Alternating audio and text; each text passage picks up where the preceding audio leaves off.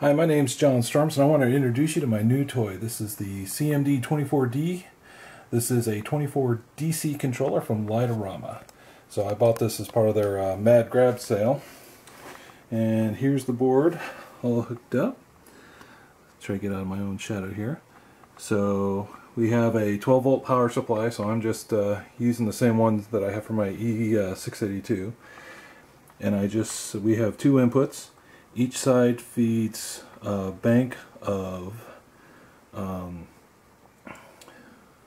RGB channels. So each side has 4 times 3 channels, so 12 channels on each side. So 12 on one side, 12 on the other. Of course, since they're RGB, they each consume 3. And then there's the black is for the power, and then it's red, green, and blue. And what they are doing is they control a dumb string or a node. In this case, I got the 10 watt floods from Light-o-Rama. So we just wired those guys into there. So we have our 12 volts coming in, we have the fuses, and then this guy right there is a bank of dip switches, which you use to set in binary the address for this board. So I set this to E, or 14, because that's where it's going to follow my network. And then here you have the RJ45 connection. Note this is not Ethernet, and I have this feeding back over to my 485 booster, which is hooked up to my PC right here. So see if there's anything interesting.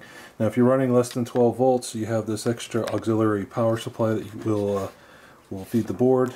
The red light means it's working. Over here you can jumper it so that it does DMX instead of Light-o-Rama. I have it doing Light-o-Rama, and that's pretty much everything there is to show about the board. I marked it here because first channel is here, so the RGB channels go 1, 2, 3, 4, and that's how we have it set up.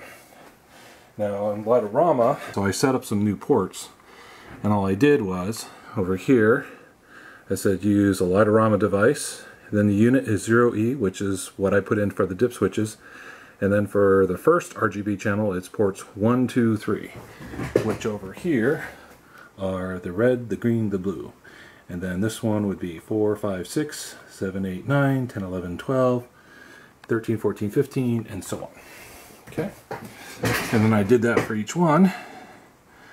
Programmed a quick little sequence here. Spent not more than 10-15 minutes doing that, and we'll play that for you so you can see how nice these look. Alright, and we'll fire it up.